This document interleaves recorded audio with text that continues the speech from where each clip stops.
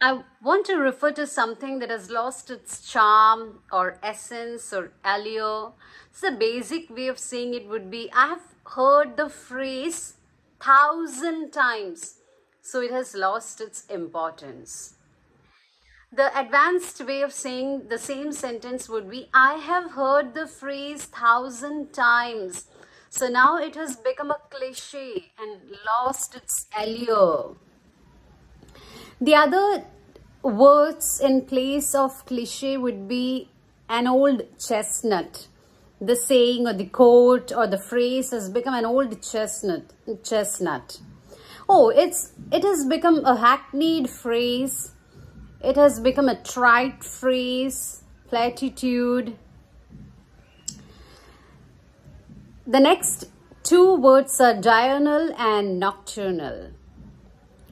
Diurnal means birds and animals that are active during the day, and nocturnal means animals and birds that are active during the night.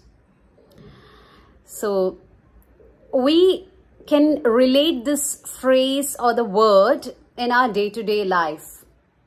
Like the basic way of saying it would be John. The other two words are diurnal and nocturnal. It is something germane or pertinent, relevant to birds and animals. Birds and animals that are active during the day are called as diurnal. That are active during the night are called as nocturnal. But we could use these words in our day-to-day life. That is, John found it hard to do a diurnal job because he got used to a night shift, and using nocturnal in the sentence would be, it was a nocturnal adventure.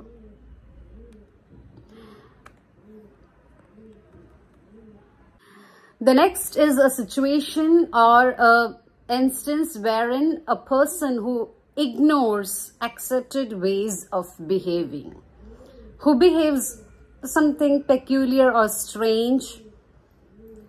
He is so much unconventional, doesn't conform to the usual standards of living. This is basic way of saying he is so much unconventional.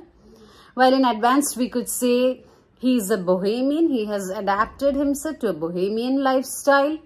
The other synonyms of bohemian would be unconventional, avant-garde, non-conformist, offbeat. He is offbeat.